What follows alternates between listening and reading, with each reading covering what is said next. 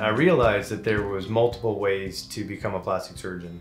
I purposely chose the longest and hardest route to do because for me, in order for me to feel comfortable with treating patients, I had to personally know that I learned everything that I possibly could. And so the route that I chose was to do a full general surgery residency, which was 5 years, where I grew up in Kansas City. And then both my wife and I went to California where I did my plastic surgery training.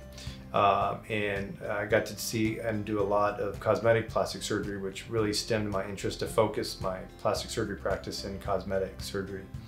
I went from there to do a breast reconstruction fellowship and a cosmetic plastic surgery fellowship. So one of the unique things that we do in our practice is I like to sing to our patients. I like to sing to our patients when they're going to sleep. It helps them to feel more comfortable, relaxed. And when we're doing in-office procedures, I like to sing as well. And the patients seem to enjoy that.